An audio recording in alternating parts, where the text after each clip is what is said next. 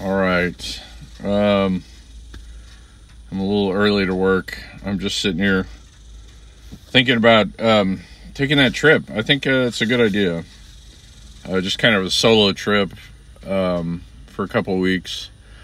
There's a lot to it. One is that I like wasting time and I kind of meander from place to place, but I'll have to be a little more vigilant on mapping it out. I think what I'm going to do is go from Dallas to Minneapolis, just go up I-35, and then it's all freeway, the first part, and then go from east to west through North Dakota, then Montana, and then hook into Idaho, and then kind of go back down through Salt Lake City.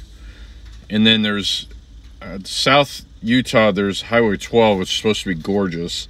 I want to do that, and then I can hook to southern Colorado and go through the Rockies down there, the Rocky Mountains on that west side, Durango and all that, and then hook back over to some major freeways and then kind of work my way back down. So I think that is the way to go.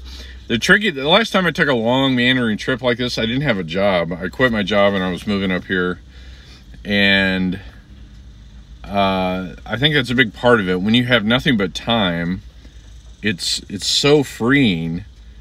That's what I can't do this time, obviously, because I got to work. I could take a couple weeks, but I have to really kind of think it out ahead of time, how much I want to, where I want to go and what my time frame is. But the other trip, even though I had nothing but time, it was about 2 weeks, and by the end of it, I was pretty exhausted.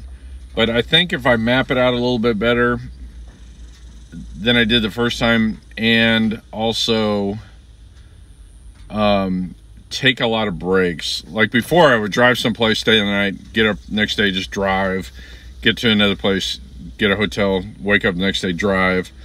This time I think it would be more like the important thing is to get up to the Minneapolis within a couple of days, and then I can really kind of take my time going across and then down and back around.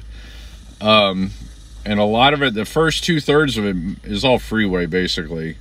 Then the other 1/3 of it, going back down and around, then it starts to get into highways and real gorgeous scenery and all that. But that's the goal, is to kind of do a big loop across around the middle of the United States. So I think that's what I'm going to do. And I think probably March is a good time. That way it gives me time to save up some money for it. And also it's after the harshest part of winter.